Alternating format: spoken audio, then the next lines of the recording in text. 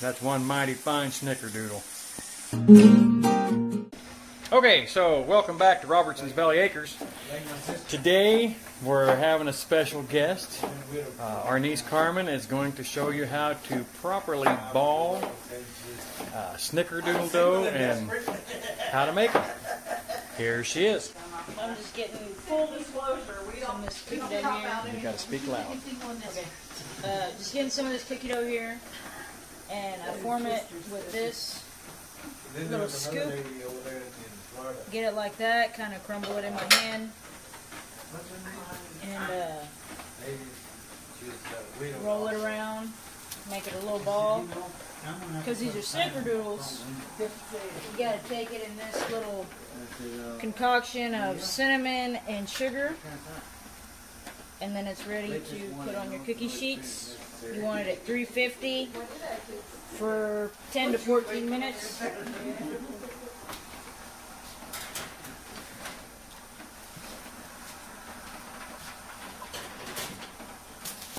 I'm making these for the guys at work. I work at Norris Sucker Rod.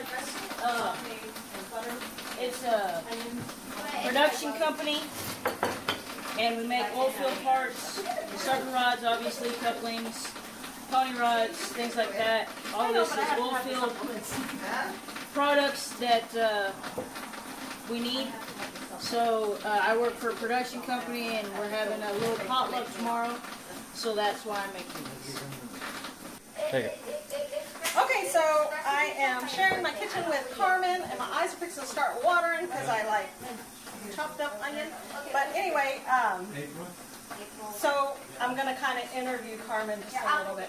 So Carmen, what is your position at work? What are you doing at Norris? Well, right now I'm kind of filling in for a guy that lost his job because he showed up late. At my job, they are very, very strict about time, showing up on time, being at work on time, going back to breaks on time. And so he lost his job. He's what we call a yellow hat because he wears a yellow hard hat, which meant he's on probation. He broke the rules of probation, so he's no longer with the company. And so I'm filling in for him. I'm working at the dip tanks, which is pretty much cleaning the couplings and coating them, burning them more or less with chemical. And what are you burning? The couplings. Okay, so what exactly are couplings? What are you burning? Don't be burning my cookies. Because I don't know anything about. I'm not like Rusty. I'm kind of green on the whole thing. What are you burning? Couplings are what you connect the rods to whenever they go down in the well. If you need an extension or something, you use them to connect either pony rods, which are a miniature version of the sucker rods. Sucker rods are 25 to 30 feet long. And pony rods are anywhere from 5 foot to 10 foot. The couplings you use, they screw on the end of them, on the end of the sucker rods, and they give you an extension so that we can go deeper inside the well. Okay. So it's kind of like plumbing almost. Yeah. Like, it's like if you're plumbing and you have to. It's okay. Check it. Oh, you're good. You're golden. Timers are a necessity when baking. When baking cookies, because cookies can go from beautiful to bad really, really fast. But she's got this. So it's basically like plumbing. You know, if you have to add extra PVC pipe or something like that, you have the little connectors. So that's okay. So you're dipping them in a tank full of. Well, the first 2 tanks, it's a 6-step process. You need to get closer through the tanks, and the first 2 tanks are what we call Presto Clean, which is a very super concentrated chlorine. Okay, and this chlorine is super, super concentrated, so it can burn you. That's why you wear protective wear at work. It rinses off in the 3rd tank, and then the 4th tank is where it actually burns. The chemical Presto Black actually burns the coupling and gives it a coating so that way it's less resistant to things that might be exposed in the well. Then it the tanks go to tank 5, and it rinses off the rest of the Presto that might be left. Inside the threads of the coupling, or on the outside, it rinses it off, and then it goes to an oil. And the oil is to protect the coupling from rusting and causing problems, busting in the well, because that can happen if it's not dipped in the oil and everything. And then it goes down a conveyor, and then I box it. Okay. So that's what you're stepping in for. What's your permanent position? My current position is I'm called a peener or a blaster operator, and I pretty much sandblast the sucker rods, but I do it with nickel. So it gives them almost like a diamond coating, I guess would be the way to put it. But it goes through my machine. It comes right off the furnaces. We have 2 furnaces. It goes through heat treatment both sides. So it can be anywhere. The furnaces are anywhere from, I want to say, like 2,200 degrees on the inside to the second furnace. That's probably going to be around 1,500 degrees. And it heat treats them so that way it makes the steel harder. And then from the furnaces, it goes across to my machine. And I pretty much sandblast it, and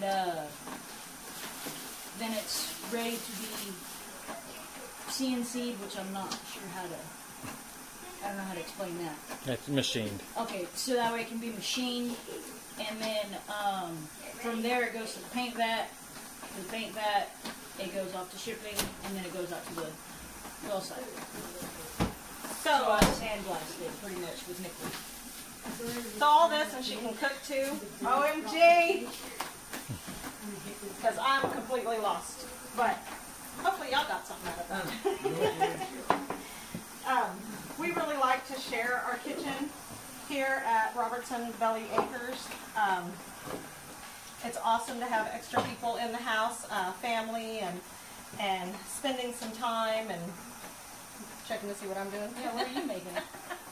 Okay, so we're going to talk about what I'm doing here.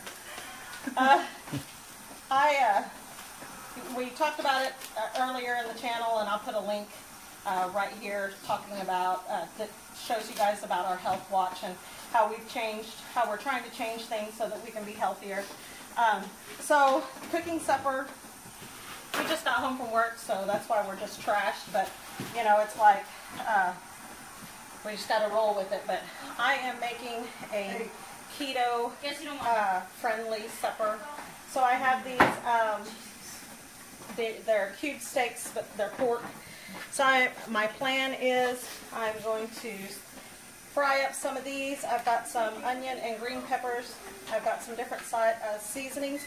My mom found this seasoning. It's carne guisada, and she was looking for it here and couldn't find it. So when she went down to Corpus Christi to visit my sister, she found some and brought some back, and oh my God, you guys, game changer. It is so good. So it says for meat tacos, but we kind of use it in everything. I did score today because at our Walmart here in Sand Springs, Oklahoma, I did find some. So I'm really excited about that because then I can replace all the stuff that I've been using from my mom's stash. But anyway, we're going to do this. We're going to put a little bit of lemon and fry this up, saute it all together. We're not going to have the, I'm also going to throw a serrano in there just to make it really good and spicy. But I'm kind of glad that I don't have contacts right now because this can get dangerous. No way. Anyway, hold on. Ooh, those are really close. And then I have some shrimp that's thawing out right now that I'm going to kind of throw in as well. And I bought some chopped up, or granulated, I don't know, cauliflower. And we'll make some cauliflower rice to kind of go along with. So it's, yes, I think they're probably done. Raise your hand. Ooh, you guys, her cookies are fixing to come out of the oven. Oh, look at those. Those are perfect. Look at, see the little cracks in them. That's perfect. Just perfect. That's a perfect snickerdoodle. Oh, and this is my first time making snickerdoodles. She's rocking it, you guys. This is awesome. I'm gonna do this one. There you go. Ooh, yes. Pan number 2. That is beautiful. I think I'm going to go to work with Carmen tomorrow. Do it. And you know what's crummy? I can't have any of the snickerdoodles. But it's okay because it's all worth it in the end. Can I just throw this in there? Yep. I prefer that you slide it in.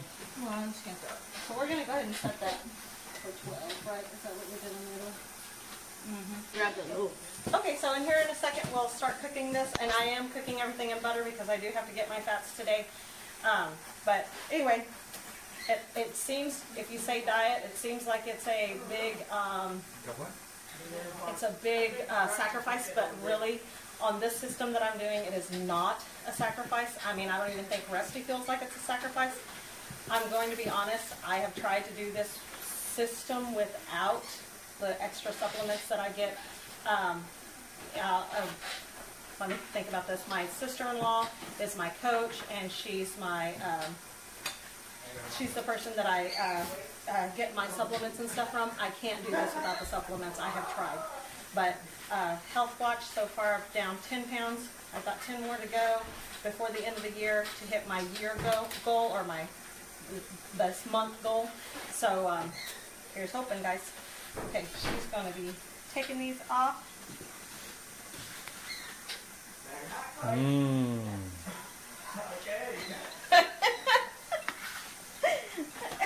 Oh, I just finished it. I'm just going to sit here and do this. Smell and get full.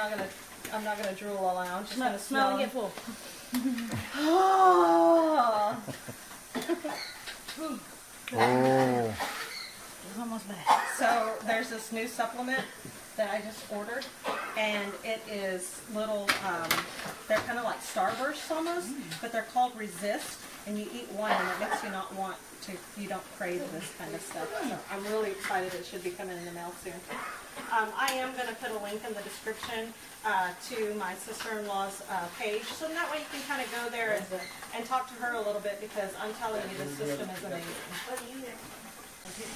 Okay, so as we've seen and shown you, Carmen's done with these cookies. Here we go to see if they're really any good.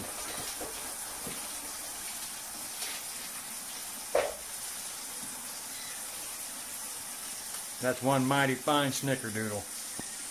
Here's the snickerdoodles. Awesome job, kid. Thanks.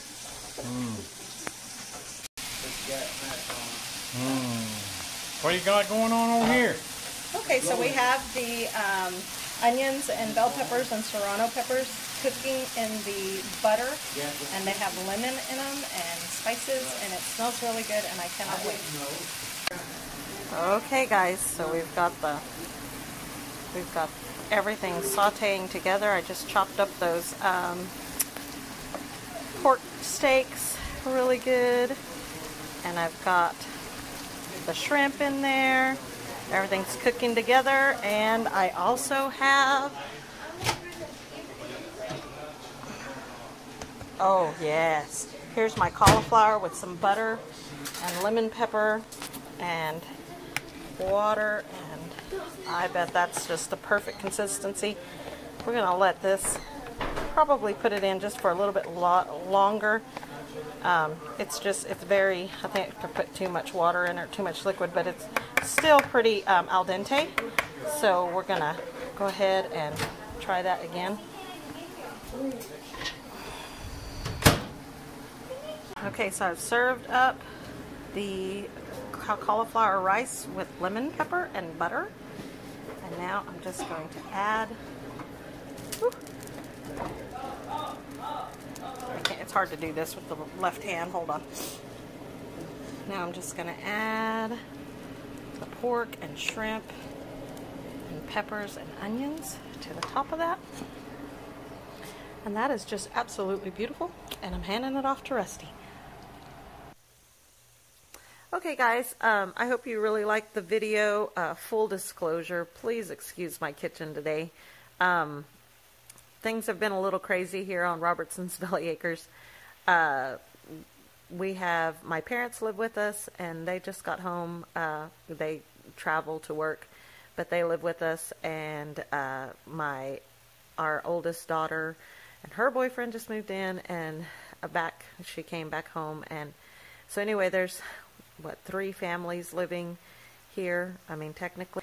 Anyway, to me, a dirty kitchen is a I don't know, sign of love, that we're all together and we all utilize the kitchen.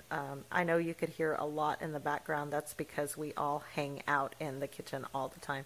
Even when we have company, I'm telling you, it is nothing for company to show up, sit down at that kitchen table, and not move until the weekend's over, because that's the heart of our family. So honestly, our kitchen isn't always that trashed. It was just trash today. Anyway, if you liked the video, please like it and hit the bell and subscribe. Well, I guess you have to subscribe first and then hit the bell, so then that way you know when we're on. We are growing in subscribers. It's a kind of a trickle, but if you're watching our videos,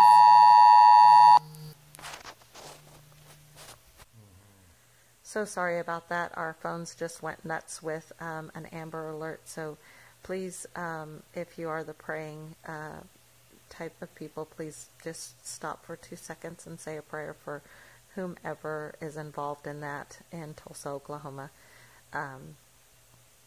Anyway, back to, if you like the videos, please like them, subscribe, hit the bell, share with your friends. There's always crazy stuff going on here on the farm. So thanks you guys for watching, and thanks for understanding.